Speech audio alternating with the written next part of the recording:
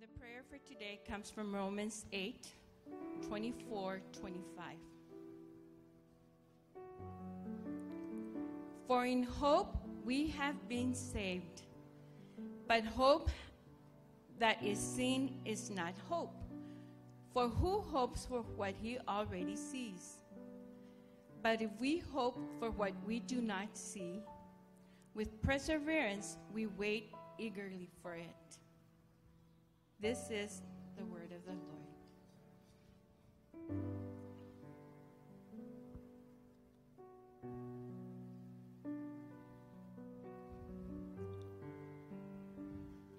Lord God, I thank you for the Christmas season because it does remind us of the hope we have in you. Father, do give rest and do give peace to those who have a hard time in this season. God, you are truly great in the midst of this church. I thank you, Lord, for the church. Your name is exalted here. Let the dreams that you have placed in Pastor let the dreams that you have placed in his heart give birth. Father, we pray that as we look into your word, God, you reveal the truth. Teach us to worship. May your praise always be in our lips. Unveil the truth of your word, and let us apply it to our lives for your praise and for your glory. In Jesus' mighty name.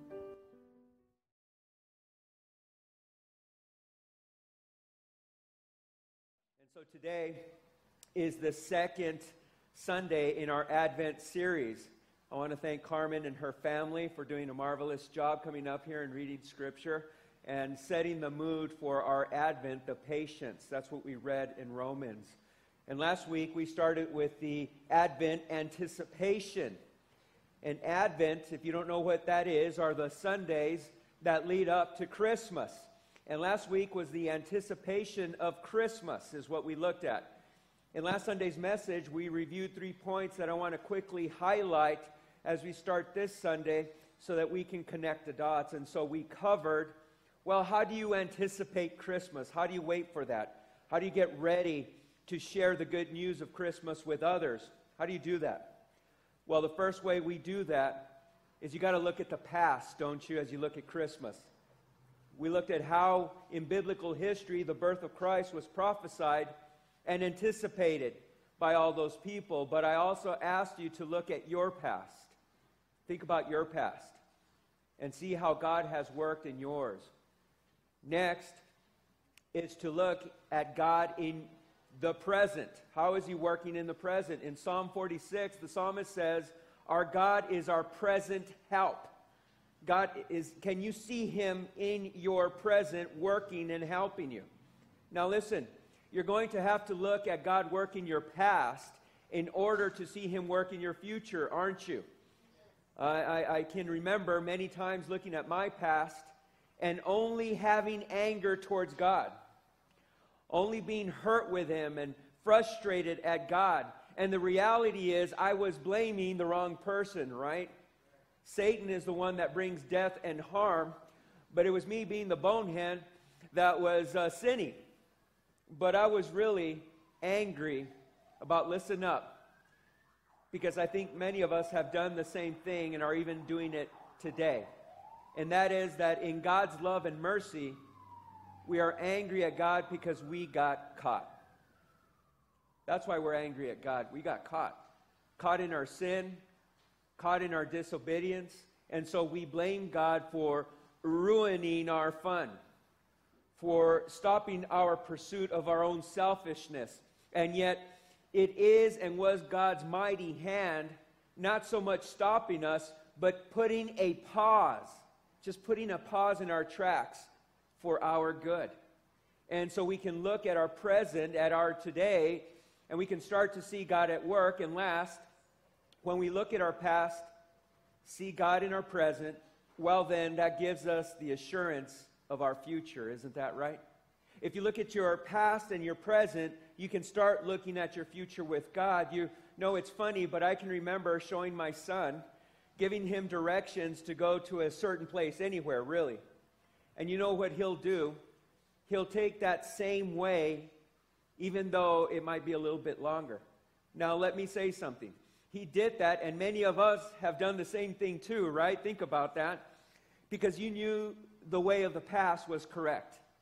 It was the right way to go. And that gave you the confidence then to go again to that place. That's what we do with the Lord as Christians, right? We look at our past and are strengthened in our today so that we can have the confidence to move into our future. And so if you missed last Sunday's message or any others, I want to encourage you to go to our YouTube channel. Just type in Mesa Place Church El Paso for it or any of the others that you might have missed. And so today's sermon title is Patience. Patience. Let me take off my coat. The Advent Patience. Now I know all of you are kind of hoping I give a message on how to be patient with friends and family, how to be patient at your Christmas parties, how to be patient doing your Christmas shopping, but that's not the message today. But I can give you some hope in those areas if you want it, so you may want to write this down. Look at the first verse that we have. So if you have your Bibles, go ahead and take them out. If you need a Bible, go ahead and raise your hand, and one of the ushers will get one to you. Thanks, David. Look at 1 Thessalonians chapter 5, verse 17. This is one of the most incredible, difficult scriptures in all the Bible. Paul tells us, don't stop praying. In those areas that you're having difficulty in shopping and in the people that live with you, in the parties that you're going to go to, let me give you some advice. Pray without ceasing. Pray without ceasing. And if you ain't doing that, then you're doing the rest of Christmas all wrong. Can I get an amen? 2 jokes that I want to share with you about shopping and patience that I ran across. A man got his wife a diamond ring, and his buddy said, "I thought your wife wanted an SUV." He replied, "She did, but I can't find a fake Jeep." It'll hit you, it'll hit you. A little girl was sitting on Santa's lap at the mall, and she was staring at him without saying anything. Santa finally asked, "Well, what would you like?" And she replied, horrified, "Didn't you get the email?" Patience, patience. I think patience is in really short supply, and especially during the holidays. Why? Because we want. We even believe that we require things fast, don't we? And when it doesn't, right, we hate Amazon and everybody attached to that. We don't like it. But I can't tell you how many times in my life it was during those delays, those times I had to stop and wait, those times I had to kind of regroup and then start going the other way. Can I get an amen? That so much hurt and frustrations were avoided. And I bet if you look at your life, you can too.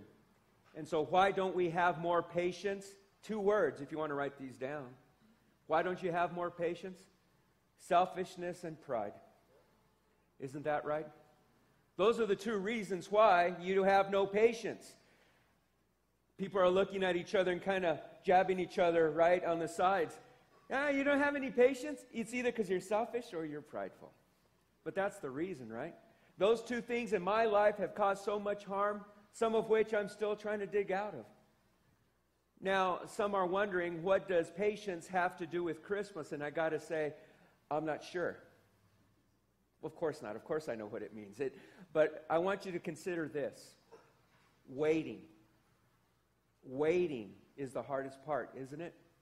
Think about this now. Waiting is what drives us crazy and really is what makes us lose our patience. Isn't that right? Now, I can remember as a kid waiting during Christmas. You all will remember, right? Some of us maybe 50 years ago. I'm just kidding. Trying to find those hidden gifts in the house. Going under the tree and seeing all those unmarked gifts. Picking up the packages and trying to guess which one was going to be mine. Gently shaking them. Okay, sometimes breaking them. And I do all that because of the reason that you do it. And that is because you knew one of those was for you. That's why you were doing that. And that soon you'd know and hopefully be filled with joy and excitement, because sometimes I just get some socks.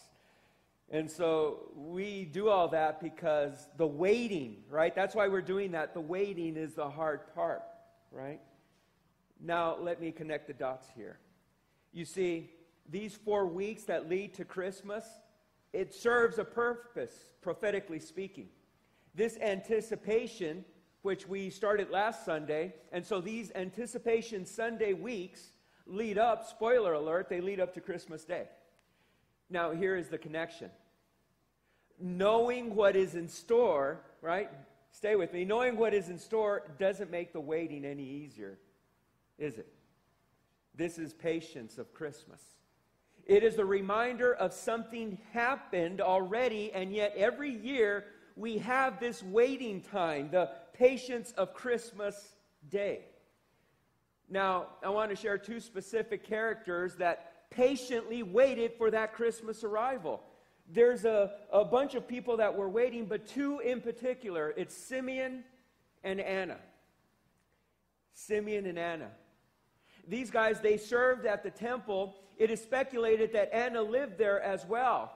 And so let me set this up a bit. You see, Jesus, at this time of the story, Simeon and Anna, Jesus is a newborn baby. We're told in the verses that precede the one that we're going to look at that his parents waited the customary 8 days before going and presenting that baby Jesus at the temple on account of the law. And so it's during this first visit that Jesus makes, is taken to the temple by his parents, that we will see Simeon and Anna. Let's look at Luke chapter 2, verse 25 through 26. Luke chapter 2, verse 25 through 26. I got to get some coffee. I was up late last night with the youth.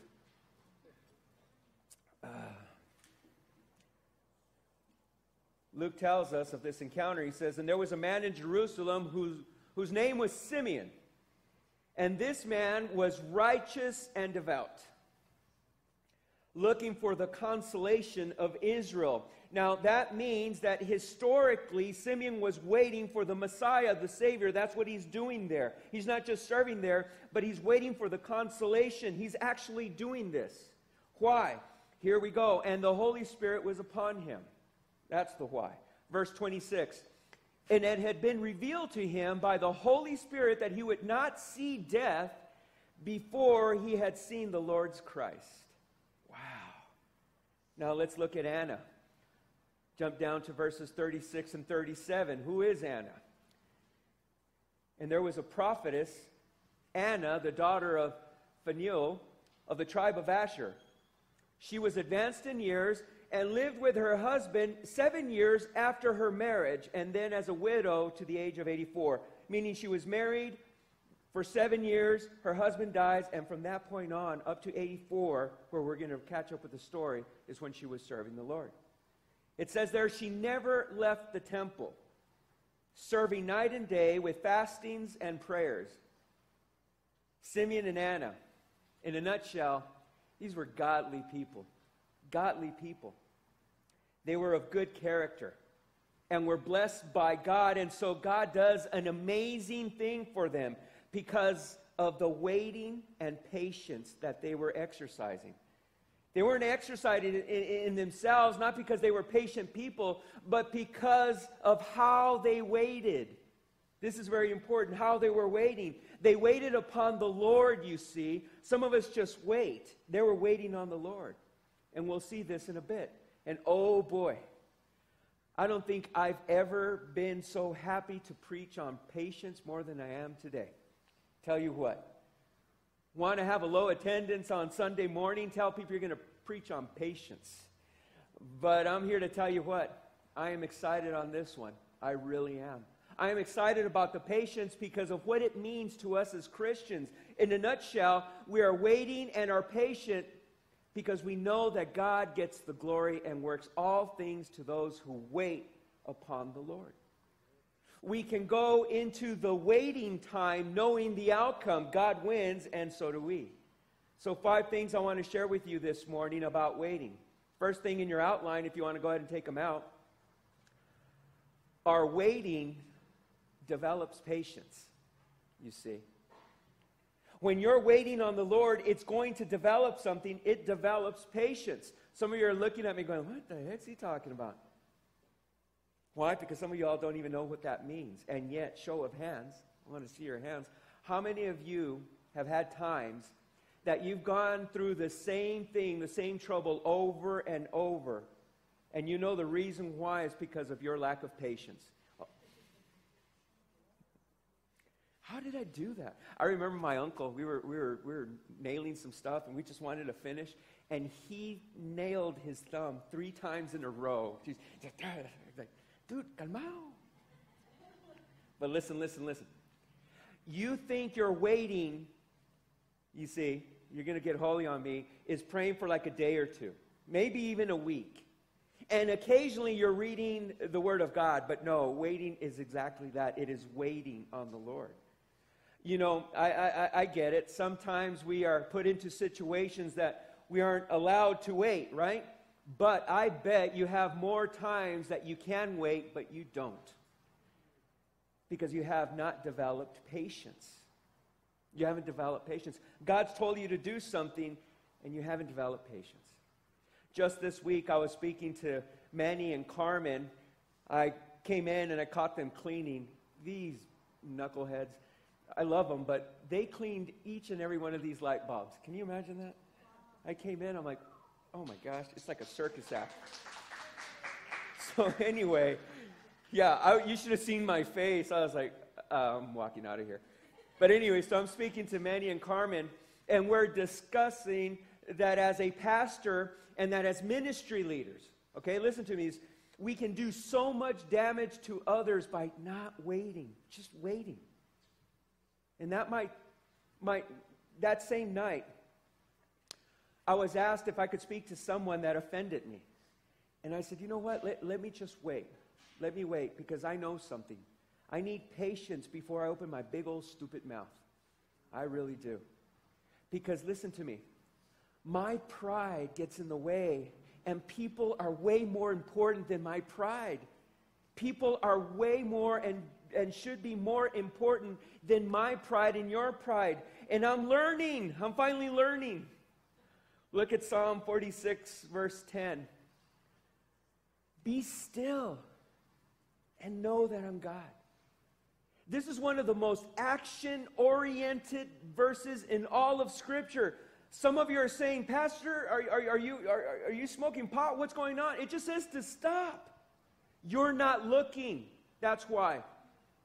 How many of you have seen those weird modern pictures? It's all discombobulated and stuff. And you can't see anything until you start focusing in on that one little image, that one little dot. Then you can see the whole thing, and you're like, oh, wow, there's like a waterfall in that thing. I never knew that. You see, you can't see God working because you have no patience. You have no focus. And that is what the psalmist is telling us. He's telling us to do 2 things: to wait and then to know God. You don't even know who He is while you're waiting. Some of you have no patience because you ain't waiting, and you know what? You're God. No, you're not God. And this is what Simeon and Anna were exercising. It is what they were doing. They were waiting on God and serving while waiting, and knowing that if God said it, then that's on God. That's not on them. They were waiting. I was listening, I think it was a Focus on the Family radio this week, and the speaker said that many of us as Christians are on a spiritual car, so to speak, right? We're living life now, and we got this spiritual car, and he said, where is Jesus in your car? Is He in your trunk? Right? And so you kind of take him out on Sunday mornings, kind of comb his hair and stuff, right? You're on the way to Bible study, and you take him out of the glove compartment. And then after you're done, you put them back in, and then you lose patience, and you hate everybody, right? Well, maybe Jesus is in your passenger seat, the guy said, right? Jesus is my co-pilot, like the country western song, right? Some of you already know where I'm going with this. Or is Jesus your driver? Oh, yes, Pastor. Jesus is the driver of my spiritual car, for sure. Then why are you backseat driving? Why are you backseat driving? Lord, you want me to do this? No, turn left. This is the shortcut. The other way's way too long. No. Oh, no, Lord. Golly, man, you waste a lot of gas, dude. See, waiting develops patience. And listen, it develops patience with God. It develops our patience with God. Oh, Pastor, that's heretical. Oh, really? How many of you have lost patience with God? Thank you, honest people. You see? We lose patience with God. Second, patience, and this is the exciting part, I hope will give some great courage about patience. Second, start waiting, knowing God's going to come through. You see, you don't know who God is, and so this is going to be difficult, but start waiting, and if God is asking you to do something, knowing God's going to come through. You see, that was the characteristic of Simeon and Anna. That's what they did. They weren't just waiting and kind of ticking off the days and weeks, months, maybe even years that were going by. No, right? While they were waiting, they knew that God was going to come through. And that is what Christmas teaches us, right? Knowing that someone has a gift for you, right? That's why you were excited. Like, carnal, that one, that red one, it's mine. It's mine. Now, I know some of you had Christmases marked with heartache. I'm sure of it. This is why we try to make changes here at MPC to our community. Go to our community board. Be part of the change. But overall, can we all agree here today that the typical story is to get a gift, right? That someone's going to give you something good? Because I know when I say that, it's like, no, you don't know my past. Oh, okay, let's just all agree. That's the way it's supposed to be. And that is how we are to wait. Having patience, waiting, but knowing that God's going to come through.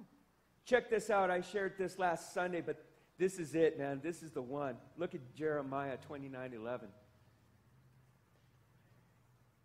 You want me to turn on the heater again? Is it getting a little cold? We can turn on the heater a little bit, Mr. Wrinkle. For I know the plans that I have for you, declares the Lord. Plans for welfare and not for calamity, to give you a future and a hope. You see, it is while you wait that you make this scripture your heart condition. You see, someone needs to put this up so that you can see it daily, if not hourly, as you wait. Heck, David will tattoo it on in the inside of your eyelids. Maybe not that, but you see, it is while waiting. You got to start knowing that God's going to come through. Now listen. If you're doing something while you're waiting that is not aligned with the biblical standard, then the waiting will also be a time of change. Isn't that right? As you're waiting and you're not aligned scripturally, you're sinning against the Lord, your time of waiting is going to be a change in your life. Look at Hebrews, you don't have to go there. Hebrews 12:6, the Lord disciplines those that he loves. While you're wait, Hebrews 12:6 tells us the Lord's going to discipline those that he loves. Proverbs 3:12, the Lord corrects and disciplines those that he loves as a father does his children. See, listen. You may be stuck in the merry-go-round of problems. Anybody feel like that? You may be crashing and burning because God loves you and he ain't going to let you go past this thing in you until you get it. And oh, by the way, God is patient, but there is a time that he'll leave us to our own sin. And at that point, listen to me, there is no amount of waiting or patience that's going to help you. You better repent. And then wait on the Lord knowing that he's going to come through. You see, this is why that whole name it and claim it, it's just not working, because we wait on the Lord, not wait on the Lord in our selfish desires. Don't worry, they'll fix the heater. Don't worry about that. We got to wait on the Lord, but without selfish desires. So first, wait develops patience in us. Second, waiting, but knowing that God's going to come through. And third, those who wait will not be ashamed. Third in your outline. This is awesome, by the way. Those who wait will not be ashamed. And this really speaks to me, and I hope to some of you that are still waiting, like Simeon and Anna. Because ignoring and putting things off isn't the same as waiting. Can I get an amen? You see, listen up. Many times while you are waiting, okay, stay with me. Many times while you wait, you will be the only one that knows why you're waiting on the Lord. Sometimes when God has asked you to wait in a certain season in your life, you might be the only one that knows. I was with our music team a couple weeks back. Don't they do just an awesome job on Sunday mornings? You guys do so good. Thank you, guys. And in our last meeting, you guys will remember, one of our team members said this, Pastor, man, I was questioning why you were doing this and why you were waiting and allowing this thing to happen here. And that's the hook, isn't it? Many of us, me included, I don't always wait on the Lord. But when I do, it makes me yell, yay, God, yay. But here's the thing. While you wait, just like Simeon and Anna, you may be the only one of maybe a couple that might be waiting and knowing. Look at Psalm 22:5. They cried to you and were delivered. Wow. They trusted in you and were not ashamed. And were not ashamed. And really, this is one of many, but one of the great benefits of being a Christian, of putting our hope in Christ. And what I mean is, waiting and patience without God is just so shallow.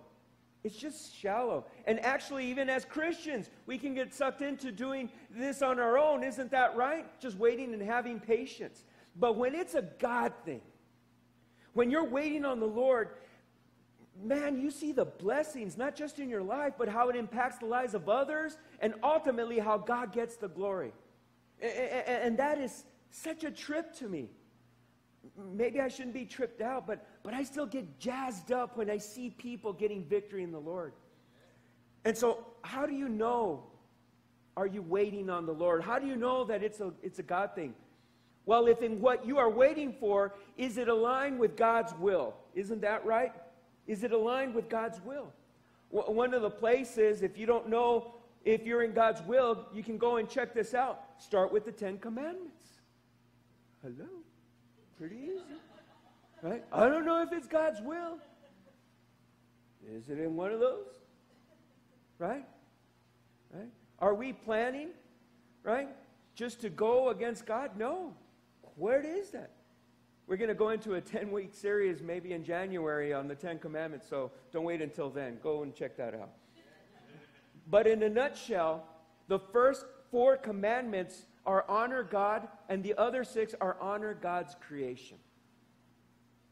The first 4 are honor God. This is why we honor Him. The next 6 are honor His creation. I don't know. We're living together. You're not honoring His creation. It's right there.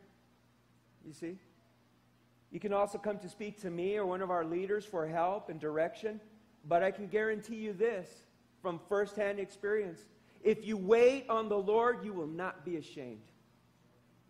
If you're going to wait on the Lord, you won't be ashamed. And fourth, and very quickly, God is good to those who wait and are patient. Did you know that? God is good to those who wait and are patient. Right? Like Christmas gifts, right? If you're good and you wait, I'm going to get you a little something, right? Don't we tell the kids that? Stop looking. If you're good, I'll go get you a little Hot Wheel.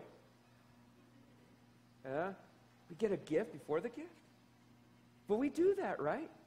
Why? Because you're being good, and God does the same thing to us. Isn't that amazing? See, in your waiting and learning patience, did you know that God is good to you? And this isn't the same as the point that we just covered. Simeon was told by the Lord that he would live to see the Christ. He was going to live up to that point. Now, I'm not condoning to do this, but I just imagine having that information in my life. I'd be kind of like bulletproof and crossing the freeway, right? Walking and stuff like, I'm not going to die. I'm going to see Christ. I'm not saying to do that. Now, let me say something here. And I do so that you can understand this point. I'm in no way complaining, okay? Don't misunderstand me, please. I've helped other church startups in my life. I've helped other churches. But of course, this is the only time I'm the one on the hook, okay? You all with me? But there are times here at this church that the pressure is intense. It's intense. It really is. And you guys are like, it's such a small church. We've dealt with things you can't even imagine. Family, lives, corruption. Man, hard stuff.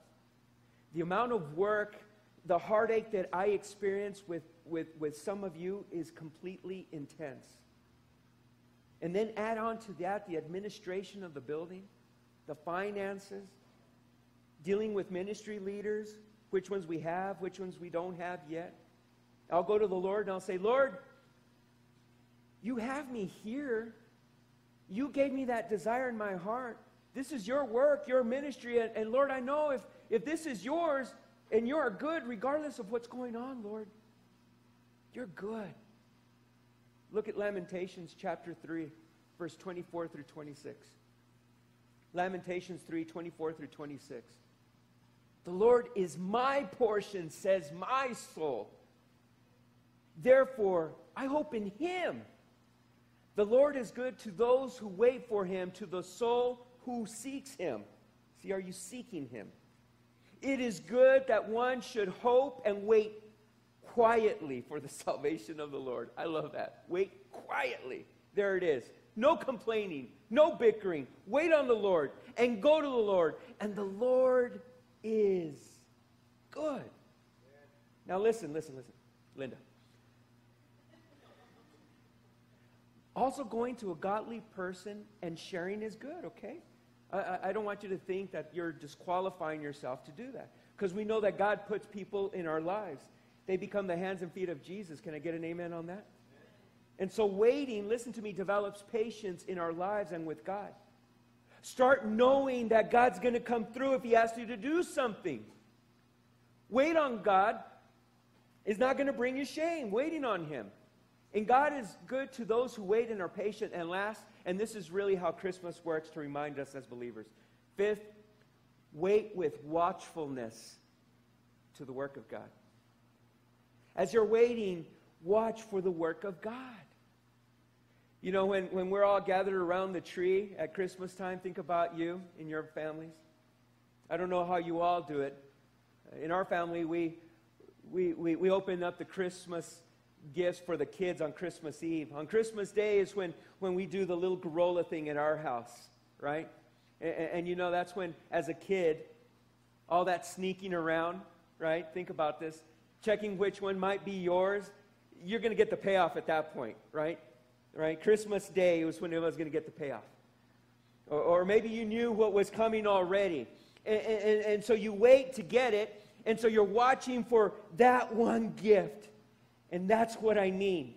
You know you're going to get it. God has told you to do something. That's the anticipation. You've been looking and figuring it out. And here's the day. As you're waiting, wait with an eye watching to see the work of God as you're waiting. Wait to see God moving as you're waiting. You know, Jesus, in His ministry, did this all the time. All the time. In Luke chapter 19, verses 1 through 10, you don't have to go there, but it's the story of Zacchaeus, a wee little man. There's nothing wrong with being a wee little man, by the way. Some of you remember the story, and this is very interesting to me, how Christ worked on earth. And this is a great example. Jesus said, I only do what I see my Father in heaven doing. Isn't that the trip? What in the world does that mean? And so in Luke is this great story that I just told you. So Jesus, he's coming through Jericho, you see, and he's the talk of the town. Of course, right? And so there's this huge crowd, and Zacchaeus, he's a tax collector, he's very wealthy, and he wants to take a look at this Jesus. He obviously had heard of him, right? And so Zacchaeus goes out, and he can't see. He can't see. He's a little man. Ain't no shame. Can I get an amen? Can I get an amen? Ray, somebody give me an amen. Amen. The other Ray. That other Ray, I don't know what he ate. Huge. And so this guy, he goes up to this tree, and here's the thing. You see, a man in Zacchaeus' status, this was not a cool thing for him to do. He was wealthy. But, there's all this crowd. There's this huge crowd. People are going on trees, on rooftops, and Jesus spots this man, Zacchaeus, and stops at the tree and says this, "Come down, for today I must stay at your house." Jesus is passing through. He's not supposed to be there. He's just passing through. Why? Jesus is waiting on God the Lord for his purpose and his plan. And Jesus sees God working by the Holy Spirit in this hated, wealthy outcast of a man. Jesus knew that it was cool because Jesus was watchful to the work of God. And Simeon and Anna were too. And this is so cool. Okay, check this out. Here's the boom. Check this out. Look at Luke chapter 2, verse 28 through 32. And then we're going to jump down to 38, so get ready. Let me set this up. Everybody wake up. Here we go. Here's the hook. Here we go. Simeon has been told by God that he would see Jesus, right? He's going to see the Christ. And this is the day, okay? This is the day. And was watching for the work of God continually. You all with me? Say amen. And he says this in verse 28 and 32. He took him up in his arms and blessed God and said, look at verse 29, "Lord, now you are letting your servant depart in peace according to your word. For my eyes have seen your salvation, which you have prepared before the face of all peoples, a light to bring revelation to the Gentiles and the glory of your people Israel." Okay. Simeon, listen to me, is holding the Christmas gift. Jesus, the Jesus he was waiting for. He was serving the whole time and living, knowing God would come through. And this is the day. This is the boom. And guess who else is there? Anna. Look at verse 38. "And coming in, that instant, she gave thanks to the Lord and spoke to him," Jesus, "and to all those who looked for the redemption in Jerusalem." You see, listen. God's timing is always perfect. Okay? Y'all with me? Come on. Y'all stay with me. God's timing is always perfect. What has God asked you to do? What has he asked you to join him in and endure? Think about this in your life. What has he asked you to do? And if you are waiting on the Lord, watching to see the work of God in and around you, you will be ready and you will be blessed when it happens. You see, Simeon, had he not, just think about that day, had he not, maybe he was just kind of having an off day, right? And the whole thing, like, another baby. Right? Anna could have been off too, right? Cleaning the stuff for the other people. I'm always cleaning. But you see, they were on task. And since they were on task, God orchestrates this meeting and then becomes this song of praise. And it's the duo group of Simeon and Anna performing at the Jerusalem temple. That's the boom shagalaga. I love this song, the psalm of praise from Simeon. He says in verse 29, "Lord, now you are letting your servant depart in peace according to your word." The word depart has a meaning in the Greek of a prisoner being released. When they say depart, it's like a prisoner being released, right? We can imagine that, like, I get to go home? I get to go home? Right? It has the meaning of a ship that's being untied to go on. It's unyoking a horse that's a thoroughbred. Simeon and Anna are singing the Lord, and they've waited, and they've been looking, and now they're free. They saw it. They saw it's the blessing. Not like a slave, but the payoff happens. And that is what Christmas reminds us of, right? You know, like the gifts that we wrap, right? We wrap them to hide what's on the inside. The mystery is, what is it? That's the mystery. We wrap it because the person getting it isn't supposed to know yet. You're not supposed to know yet. And that is Christmas. The waiting is the wrapper. But you know what's in store, right? I hope it's going to bring joy and excitement. Don't give me any more socks. Right? You're not excited about the wrapping. Now, I know some of y'all weirdos say that, but right, y'all with me? The inside, the answer, right, to your waiting. You see, no matter if the waiting is a well-wrapped gift, right? Your waiting time is a well-wrapped gift, or your waiting is more like a wrapper with butcher paper, and the sides are all coming undone. Maybe that's kind of the way it looks. When you get the gift after waiting and exercising patience, it's such a blessing to you and to others. When you unwrap it and God gives it to you, you're like, look at that. Look at that. Let me start to wrap this up. I'm going to ask Robert to shut off the lights. You see, listen. See, maybe God has brought you here because, like Simeon and Anna, you get the gift of Christmas. Maybe you need to get the gift of Christmas before you die, right? Maybe you need Jesus before you die. Simeon did. He got Jesus before he died. And so if this is you need Jesus to save you, to put your hope and trust in this Christmas. Now, I'm going to ask everybody to pray. But if you've never prayed this before, I pray that it speak to your heart. Everyone say this: Lord, I'm sorry. I've sinned. I've let you down. But I want you in my life. Forgive me. Save me. Holy Spirit, come into my heart. I want to live now, knowing and following you, Lord. And I thank you. In Jesus' name, amen. See, guys, that's it. Welcome to the family. If that's the first time you've ever prayed that, come up after service. I want to pray with you. Please come on up afterwards, all right? But you know, there are also those of us, let's be honest, our waiting and our patience has caused so much harm. And we know we've caused harm in others, but mostly we let God down in what he was wanting to do in and through us. So with all eyes closed, close your eyes just for a moment. Bow your heads. No looking around, please. If this is you, you've lost patience and you're tired of waiting. You're a little fed up with God. And you realize that you haven't done your part. And your part's quite easy. It's seeking the Lord and waiting. If this is you, will you raise your hand if you want to make this Christmas a patient Christmas? I see you. I see you. I see you. I see you.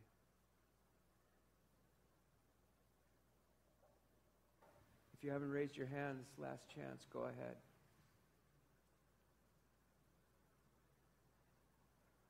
Lord, I pray for those of us that have raised our hands. Lord, that you would give us the strength that we need. And Lord, forgive us when we've made waiting an area that discourages us. We've made waiting an area that we're angry at you. But Lord, in our waiting, will you be kind and give us the strength we need to develop that patience? I know you can and that you will. Lord, forgive us when you've asked us to wait. And we have forgotten that you're the one that asked us to wait for this Christmas revelation.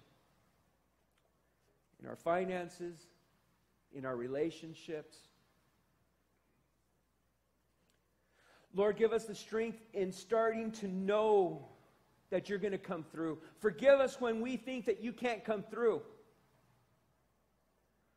But Lord, we make this Sunday a declaration saying, today I know God's going to come through. Lord, you promise not to bring shame to us. And Lord, you promise that you will be good to those who wait and are patient. May that become real. But Holy Spirit, waken within us a spiritual eye to watch for your work so that when it happens, we don't miss that opportunity. And so when it happens, that we can run to you and give you honor and glory instead of going the other day and missing another opportunity because we weren't looking for you. Forgive us when we're not looking for you. We've messed things up, Lord. And Father, you are faithful to those who love and are obedient to you. Make that become real in our lives. It's in Jesus' name. Amen. Amen. I want you to have a blessed week. Remind you to invite someone next Sunday as we look at the hope in Advent. Be blessed. Have a great Sunday.